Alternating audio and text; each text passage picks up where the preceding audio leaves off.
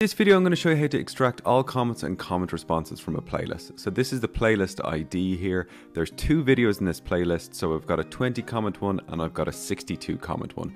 So I can go into my Jupyter notebook here, I can run this, I have the playlist ID in here, I just put in my YouTube API in here and this pulls out the CSV file of all the comments from those videos. And I'm going to show you how to do this in a second, but just to prove out this method, here is the output from this file, and I can go down and see how many comments are in it, and we can see that there's 82 altogether from exactly 2 videos. So I have this code out in GitHub. I'd suggest just download the code from my GitHub and then put in your API key and playlist. So we're starting out on Google Cloud to get your API key.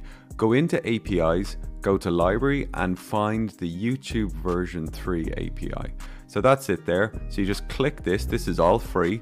You just enable this API and then you can create a credential from the API. So just click create credential and then you want to go with public data, press next, press done, and then you get an API key which you can copy to the clipboard. I'm going to add in this playlist as well because this has a few more videos on it. So I'm just going to copy that playlist ID from here, go back to my code and just add that into my playlist IDs. You can have as many playlist IDs as you want. So I'm just doing my imports here, pandas to hold the data, the Google API client, and then some stuff from Colab to get that file out. I've got an API get pass here and playlist ID. So the API get pass is just to paste in your API key, press enter, and then that's stored.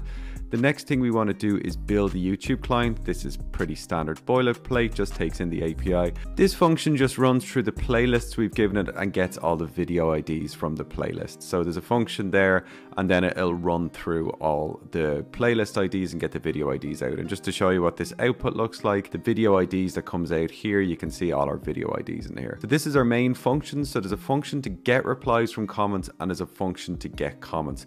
And we're taking timestamp, username, video ID, comment and date out of that, and that's pulling that for both the comments and replies, and then it'll return all comments into a list, and then we will get all those comments out into a data frame. So a little bit complicated, but as I said, this is sitting on my GitHub. The link is down below. Just download it, put in your ID and you're ready to go. So this takes a little bit longer to run than the last one because there's much more video. So this took 28 seconds and now we can get this data out into a CSV. So I've got an output CSV here. We're taking that comment data frame and then we are going to just set a CSV file equals comments data.csv, and then we're sending that data frame to the file.